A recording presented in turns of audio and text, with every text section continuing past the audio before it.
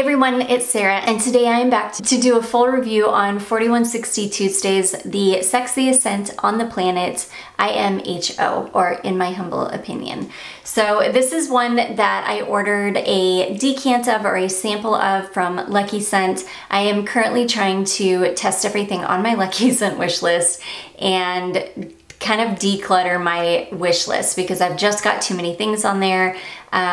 I was definitely successful. I think only I ordered 10 samples, 5 came off my wish list immediately, 5 stayed on. This was one of the 5, and this, spoiler alert, is amazing. At some point, I will probably have to pick up a full bottle of this. This is actually quite a simple fragrance. It has got bergamot in the top, it's got woody notes and vanilla, and then ambergris in the base. So it's really not, it's not overly complex, it's not complicated, and there's something about it that I am in love with.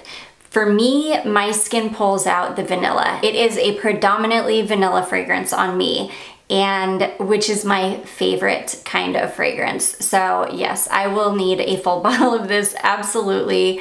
You definitely get the brightness from the bergamot. You definitely do get some woodiness as well. It's a light woodiness though. It's like an airy woodiness. It's not heavy. It's not even heavy enough that it can pull down the vanilla at all. And then you just get this beautiful, fluffy, creamy, sweet vanilla. I definitely get the ambergris as well, but the ambergris for me, instead of adding a saltiness to it, is adding a kind of a freshness to it. Yeah, definitely a freshness, and something about the way that the ambergris and the woody notes are kind of blend together. It gives it, you almost get like a by the fireplace woodiness, but it's definitely not that heavy at all, but it's that kind of a warm, woodiness. And then with the vanilla mixed in, it's just beautiful. It does remind me of like a lighter, non-smoky version of By the Fireplace.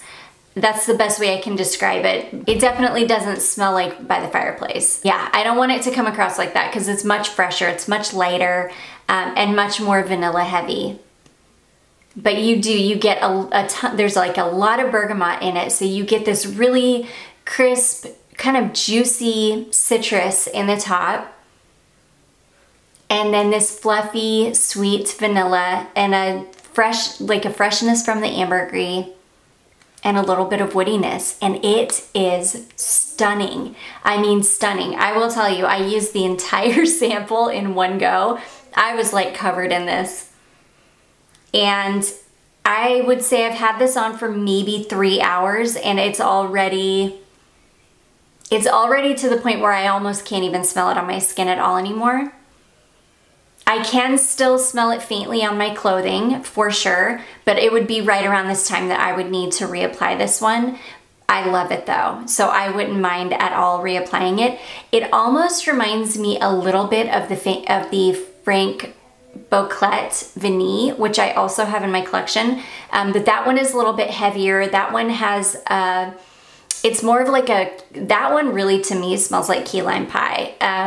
Frank Boclet Vanille smells like straight up key lime pie to me. It's got so much lime in it.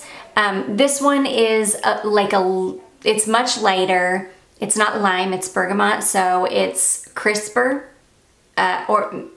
well, I don't know if it's more crisp, but it smells a little bit fresher.